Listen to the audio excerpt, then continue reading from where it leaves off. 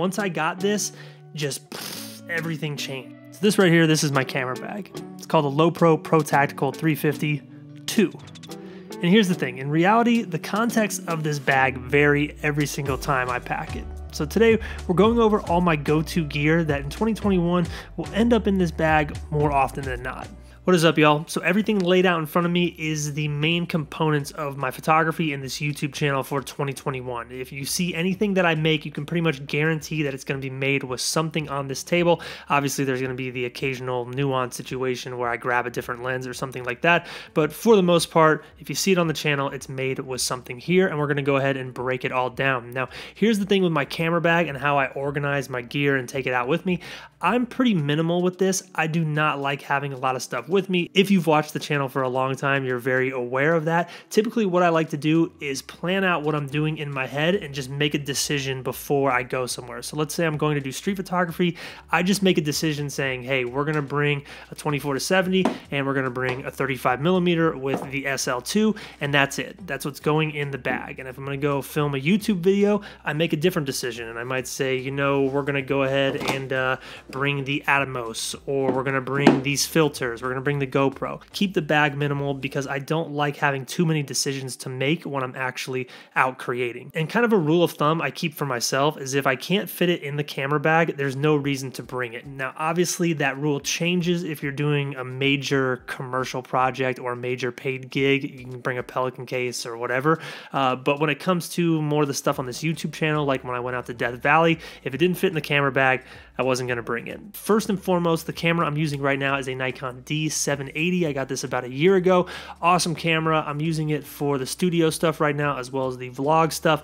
I'm just used to it. I used Nikon for the entire length of me building this career, and I still can't switch away from it because it's just too easy for me to use. But with that being said, I do want to start incorporating this Lumix S5 into my workflow. This is a really good camera. I'm just not used to it yet, so I'm starting to try to bring back some of the photo vlog things on this channel, and this is a camera I'm going to slowly start working into that process. So as I start working this into the channel, you will know this is an L-mount camera, and that's one of the main reasons why I want to start incorporating it into the channel, because the Leica SL2 is also L-mount, and this is the camera I'm going to use for all photography on this channel. Whenever people reach out to me about this camera, I'm very honest with them and explain that this thing is just not like a plug and play camera. You know, I've had to really figure out how to use it, how to take advantage of it, and I'm still figuring out how to make the most of it. So you'll continue to see me create with this on the channel. And this is also what I'm going to use for any cinematic video. The video capability on this is fantastic. It's one of the main reasons I bought it, and I do not regret it one bit. The quality is insane on that, and I want to start working in the Atomos Ninja 5 with the SL2. I've done some stuff with it, but I want to start incorporating the Leica LUTs and some of the Leica looks that come with the camera. I got to look into how to do all that, but that's what I keep in here. This is a little Pelican case for the Atomos. Basically, this is an external recorder, so you put it on top of the camera, it records instead of the memory card recording.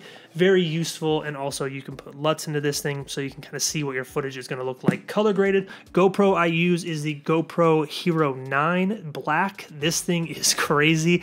Honestly, like, you could probably film all the YouTube videos you make if you're like a vlog style type person with one of these. I really enjoy it. It simplifies the process a lot, and I got this little camera mount, hot shoe mount, off of Amazon. I think it was like $5, so you can plug the GoPro on and then put this on top of your camera and do some POV stuff, which I definitely recommend. Even if you don't have a YouTube channel, if you have an Instagram and you're trying to show behind the scenes, that's an awesome way to do it.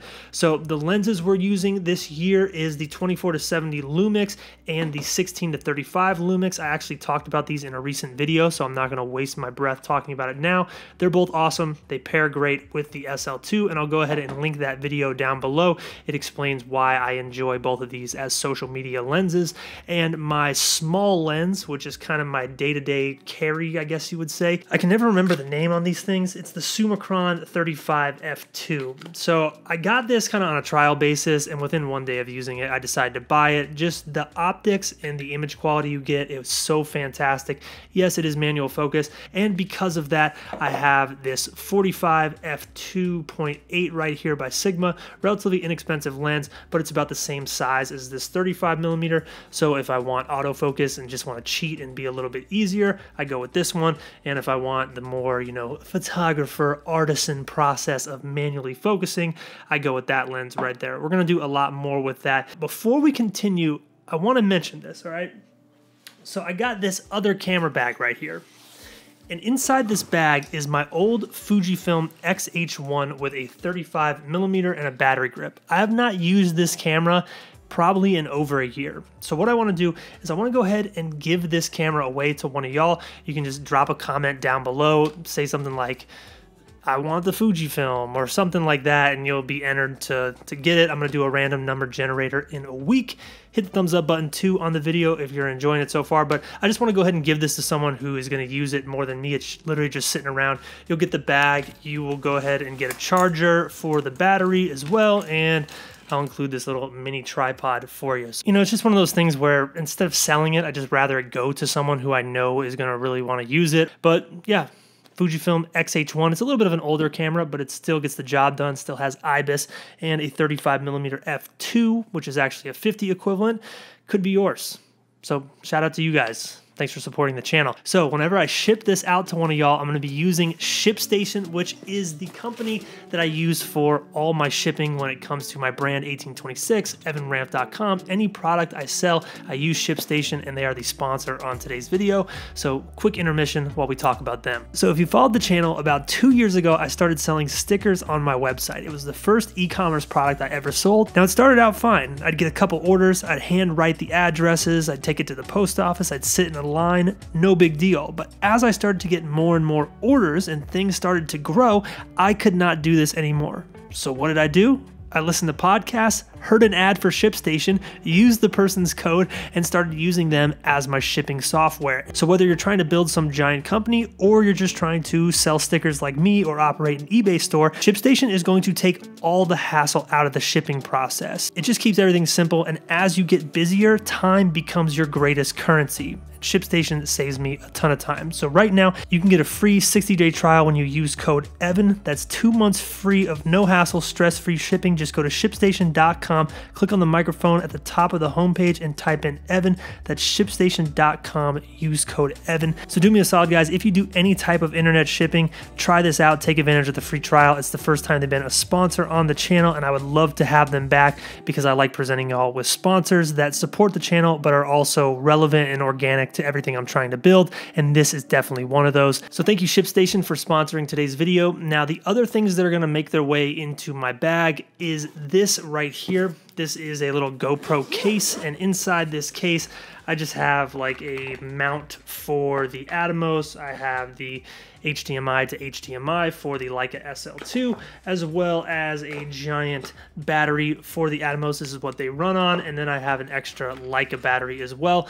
This might be something that doesn't end up in the camera bag. I have these little cases like this, you know, for this and for the Atomos right here, because it's nice to just be able to grab this and throw it in my car or bring it with me, and then say I need to use it, I can open it up, throw individual components in the bag, or depending on where I'm making photos or making a video, just kind of gives me some more options. And another thing I always throw in the bag is this waterproof memory card case. I've talked about this before. Put that in there, protect my cards. And then last but not least, I've talked about this before as well. I grab these anytime I'm going out to do photo or video, and it always depends on the lenses I'm bringing.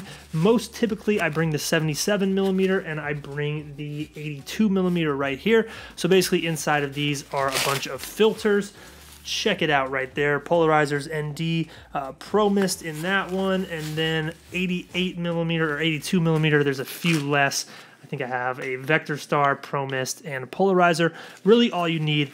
And that's it. You know, pretty minimal setup. Obviously, I still have my Leica Q, which is an awesome camera, but I've been neglecting it a lot, and hopefully I start using it more. We're going to see. I'm going to keep that camera forever because of sentimental value and it's collectible, but I haven't been using it a lot, so I didn't even want to include it in this video as a staple because it might not show up in a lot of videos.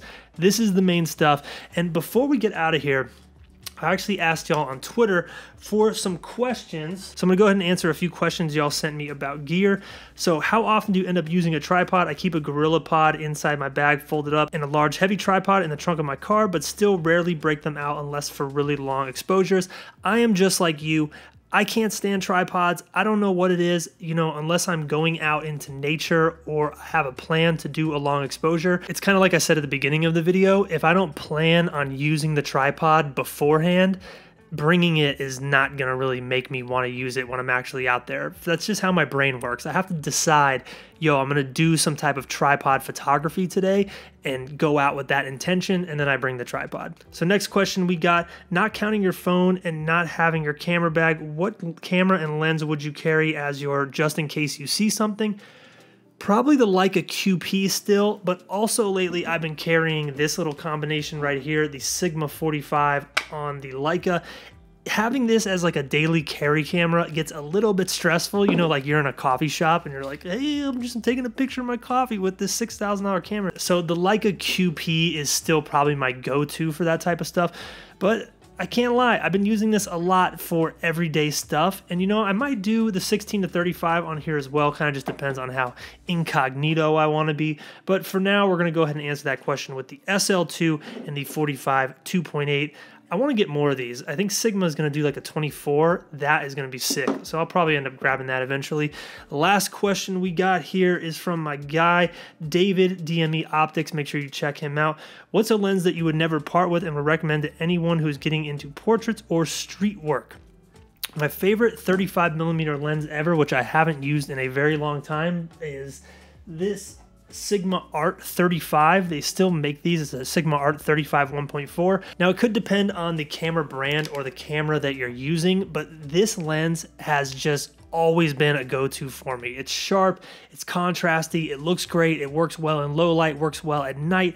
The portraits, everything just works with this lens. And you know, this thing is like, what, $800, $900? I remember being completely broke, scraping up money to be able to buy this. And when I finally could, I had like a whole new world open for my photography. Early on in anyone's kind of career or passion or journey with photography, that is one little drawback, is you know that if you get your hands on a certain thing that it's going to take you to the next level. And I know people like to say gear doesn't matter, but it really does in those early stages. You know, when you're using like a basic kit lens and you know, if I get that 1.4 lens, you know, it's going to just open so many doors. I'm going to be able to do these portraits with this bokeh. I'm going to be able to tell such a better story. That is how I felt with this. Once I got this, just everything changed. And then the same thing happened when I got a 14-24mm, which is why I talk about how much I love this 16-35. You know, it's just something about certain lenses and certain ideas you have in your head, and once you are finally able to make them, you know, it can really change the game. And for me, street photography and portraits and like event lifestyle stuff was one of the things I really wanted to get into. And once I got this lens, it took all that to the next level. And obviously now I'll just go ahead and use this lens for that, which is much smaller. And who knows, maybe one day I'll pony up all the money and get the actual Leica autofocus one, but that's going to hurt the wallet whenever I decide to do that. So that is everything today. Thank you guys so much for watching. Thank you for submitting questions on Twitter. Sorry I can only get to 3 of them. I don't want this video to be super long. Y'all are the truth. Really appreciate you watching and supporting the channel, and I look forward to making a lot of cool stuff for you this year. See y'all next time.